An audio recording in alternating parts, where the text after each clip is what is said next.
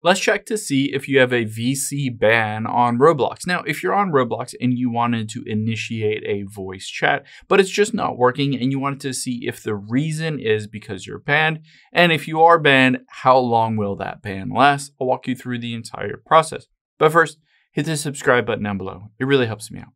Thanks, guys. Now, let's open up the Roblox app here on your iPhone or Android, and you should be able to tap on Connect and Chats, and basically just go into any of these chats and initiate a VC or a voice chat if you wanted to. However, potentially that feature is not working on your phone. There are a couple of things that I would recommend doing first. The first thing is opening up the App Store here and then just typing in Roblox. Basically, you want to make sure that you have the latest version on here so that there are any bugs or glitches causing you to not have that VC. So if you see next to Roblox to update it, just tap on Update on the App Store or Google Play Store. Now, the next thing I would recommend doing is tapping on Settings and going down until you find Roblox on this list. Towards the bottom, there it is, Roblox.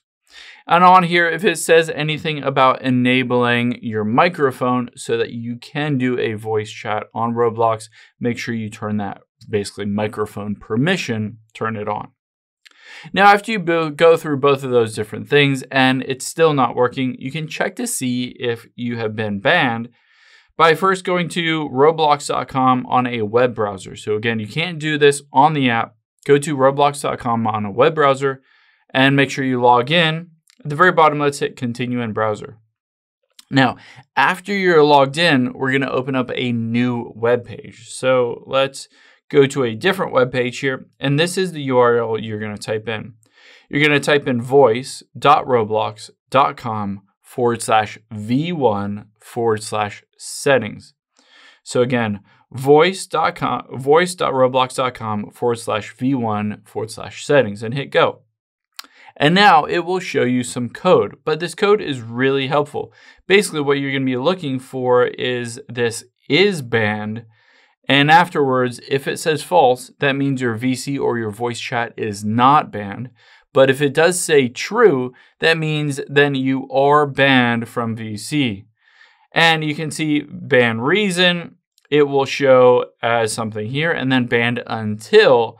You can see mine says null because I'm not banned, but if you are banned, it will say banned until, and then it will give you a UTC string of numbers.